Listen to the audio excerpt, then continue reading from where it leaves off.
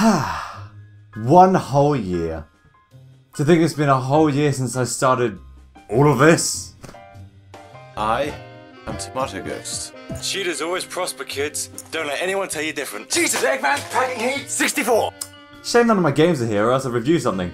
Oh well, I tried. You know, there's something to be said about try. Ing.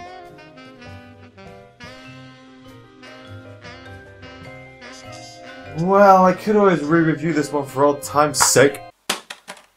Oh yeah, that's where sequels come from. Sorry about that. Still warm. Anyway, we might as well review the sequel to Sonic Riders, Sonic Riders Zero Gravity. Is it better than the original? Is it worse? It's a Sonic game from the 2000s, so only I really care. Yeah! So before we even get to the menu, the opening cutscene plays to set up the story. Instead of the usual Sonic locale, this one takes place in frickin' Midgar, as a strange meteor crashes in the middle of the city. Sonic, Tails and Knuckles find said meteor and have no idea what it does. All they know is that it sets off all the robots in the area and, after a brush with death, Sonic learns it's a device to control gravity.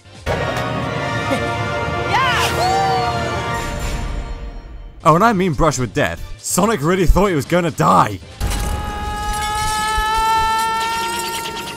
Also, it's weird seeing Knuckles glide in a cutscene. Once we hit the menu, we learn that the narrative is split into 2 stories like the first game, which I loved, so I'm all for that. Well, since the Babylon story is locked again, we better start with the hero side, which begins with the exact same cutscene. Recycled, that's the word I'm looking for. Following that, we enter our first race, with Sonic diving in for great continuity, and the gameplay begins. Right from the start, I can say that Zero Gravity is nowhere near as fast as the first game. This would be a turn-off, but speed comes as a reward for playing well rather than being a necessity to just boost through tracks. In addition, control becomes much more manageable. Speaking of control, I don't need that, because I can use this. Thank you, Sega! A phrase I've never used before and probably never will again.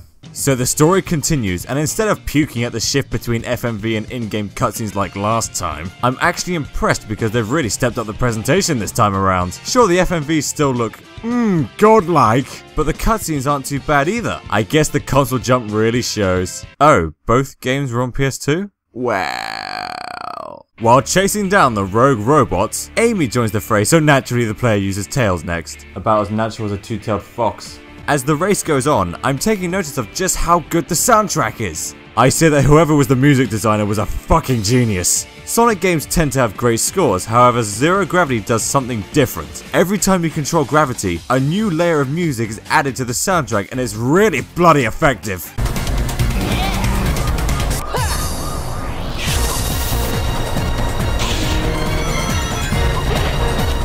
Man, that's good! Hell, if you search menu music into YouTube, it's one of the first ones that comes up. And speaking of music, there's also the main theme of the game, which means it's time for...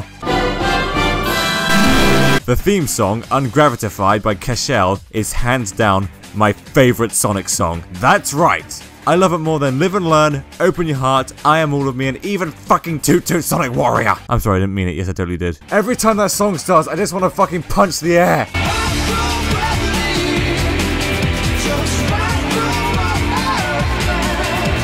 So the gang breaks into the Meteor Tech facility where the robots are coming from. Inside, they encounter... It's been a while, Sonic the Hedgehog. Jet? To tell you the truth, I'm actually really happy to see the rogues again. Jet, despite having a hilarious voice, is actually one of the more decent Sonic characters as he has a motive, personality, quirks, and a variety of moments that set him apart from lesser characters. Ha! I'm the fastest thing in the universe, and today I'm gonna prove it. Ha! Also, his theme song is fucking good.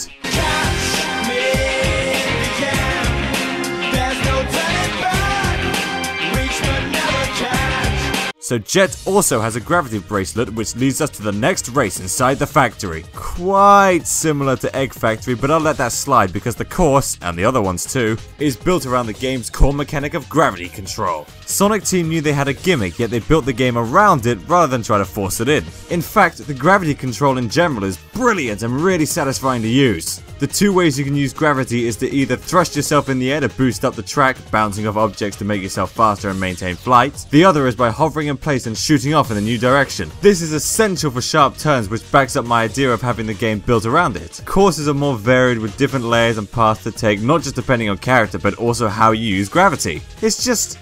oh, so smart. Both teams make it to the heart of the factory where they learn that Eggman owns Meteor Tech. Oh really? The company responsible for creating robots that are now on a rampage is owned by Eggman. What a shock! Not even I know why they've gone amok. Well, that shut me up. We are also given context of the ringleader behind the rampage, the first robot who activated, known as SCR-HD, or SCUD. And also Eggman explains what the gravity controller thingies are. Huh? Shut up and listen. That and they left Amy behind. And no one gives a shit about Storm. Sorry, man. So when the trio track down Amy, all they find is a blown up robot with no Storm in sight. Where was it he said? Giga, something like that. Wait, Gigan! The Gigan rocks. You know it, Knuckles? Even I'm amazed. Knuckles was useful? Holy shit! Good on you, man. Nobody's made it back alive yet. We'll be risking our necks. Yeah! Always the optimist. Or just stupid. This leads us to Gigan Rocks, which is a pretty damn fun level for no other reason than building up speed on the slope is incredibly satisfying. Since we've had enough time to play as different characters, I should note that a feature returning from the original is the character types. Again, characters are split into 3 types, either speed, flight or power. However, this time you have to earn their perks. Collecting rings throughout the race will level up your Extreme gear! and change the gear depending on your character. I actually prefer this method because it encourages ring collection and makes item boxes actually useful, unlike the first game, although saying that, most of the items are actually a hindrance. Bastards. The gang wind up in Skyrim where they find a mural revealing that Babylon Garden is connected to the bracelets, called Ark of the Cosmos, and that Jet and Eggman are headed for the remaining bracelets. Now say what you want about Sonic's storylines, but I'm actually invested in this. It builds a legitimately good mystery about the origin of the bracelets and their ties to the Babylon Rogues and the previous game. It all just comes together like a nice package. The heroes follow them and... oh, this fucking song! Sorry, I'll be good. And now it's time for the final race, which is just a great course. It encourages strong gravity control, so it's a true test of what the player has learned over the course of the game, and I don't know, the way Sonic says Yahoo is adorable. Also, I just have to reiterate that, seriously, the sound designer is a genius.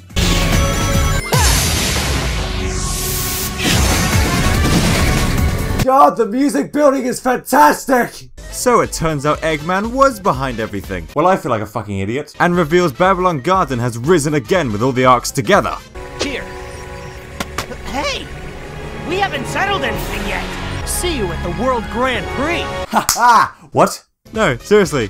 What? This is irrelevant, and it came out of nowhere, and it just ends there. What? And with that, the hero's story is over, and we're treated to some really nice credits actually. It's in black and white, clearly going for an artsy look, and the background and effects look cool. Also the music!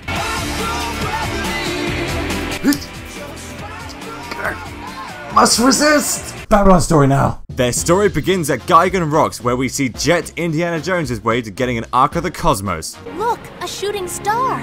All right, Star. Give me the power to beat it. I actually like this scene because it just allows for quieter moments in this quirky Sonic game, as well as establishing Jet's motivation.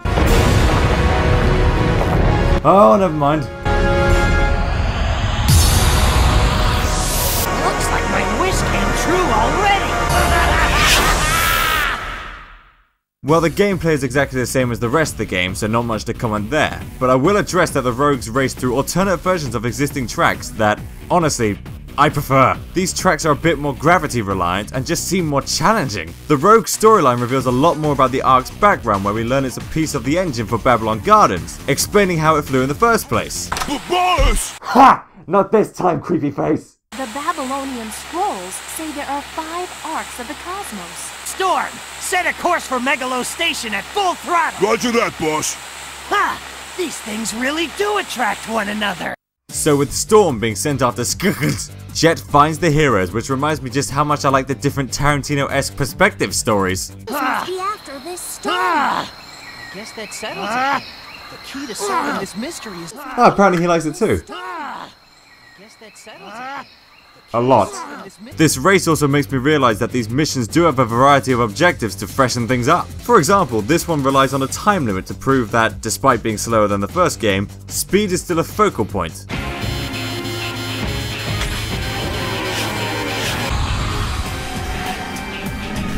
Let me just remind you how that cutscene looked in the hero story.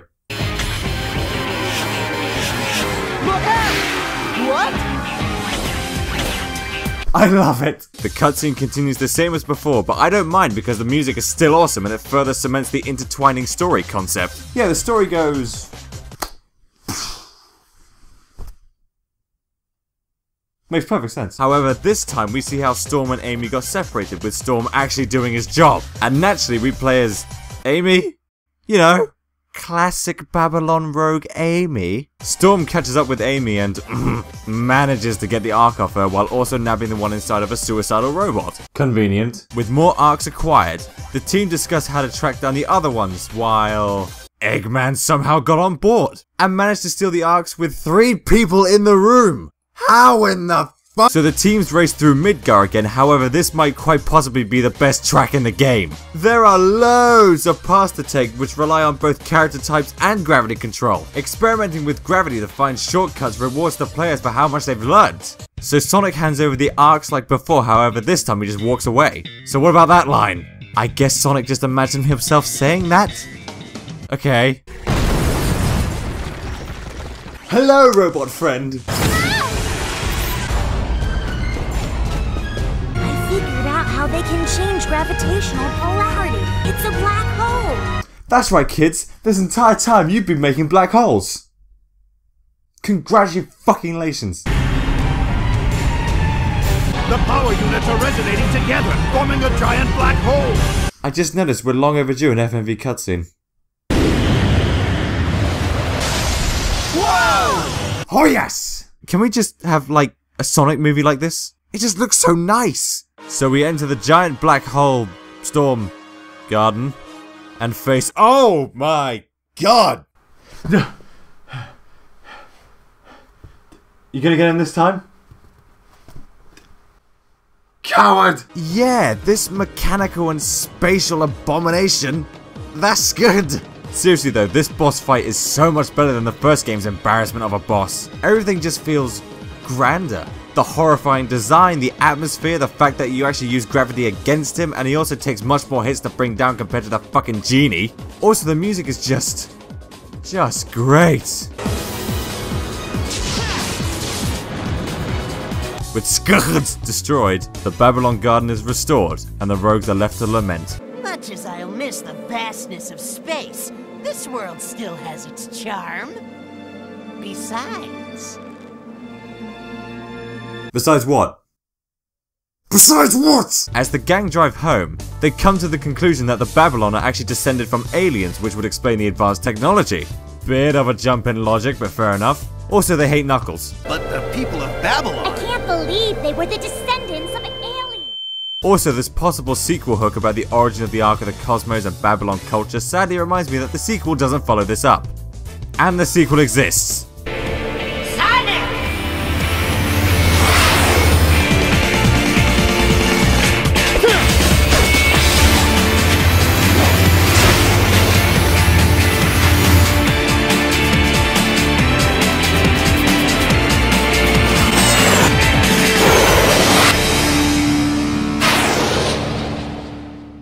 Let's see Mario do that! So that's the story of Sonic Riders Zero Gravity. I personally found it much more engaging than the first game, as it builds a good mystery about the arcs, introduces satisfying game mechanics that are contextually justified in the narrative, has more character moments, and just feels grander. And now you can play through the tracks again in free race mode, with even more established Sonic characters like Shadow, Blaze, and Silver. Hell, even Skrd is playable, and totally not a droidica. What's more is that, to extend gameplay time, there's a mission mode which sees you going through tracks with different objectives. Finishing all the missions unlocks Knights, Billy Hatcher, and Samba de fricking Amigo for Sega fan service. Also, if this track and this track isn't fan service, I don't know what is. So what more can I say about Sonic Riders Zero Gravity? I think it's definitely better than the original, and I have a soft spot for it. Probably because, you know, it's a unique racing game with a fun gimmick and just good presentation all around. Plus, there's so much just crammed in there. It's like a nice present. A present, you know, with wrapping paper. Like a box in wrapping paper. Like an orange box left unopened. Wait. You know what I like to do? Recycle. Wait a minute. The later games are not better than the originals, okay? Well, you're just a cameo in this video, so unless you come and say it to my face, I don't really care what you have to say. That bastard!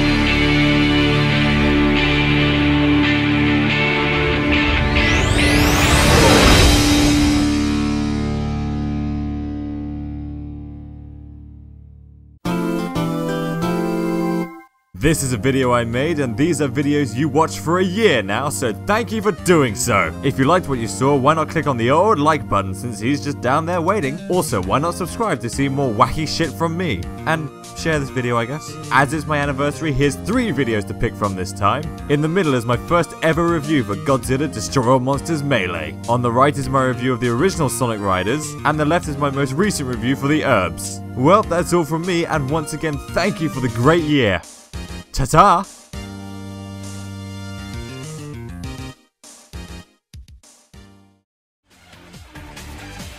Right through gravity, just right through what I've planned. Okay, I've got a serious problem.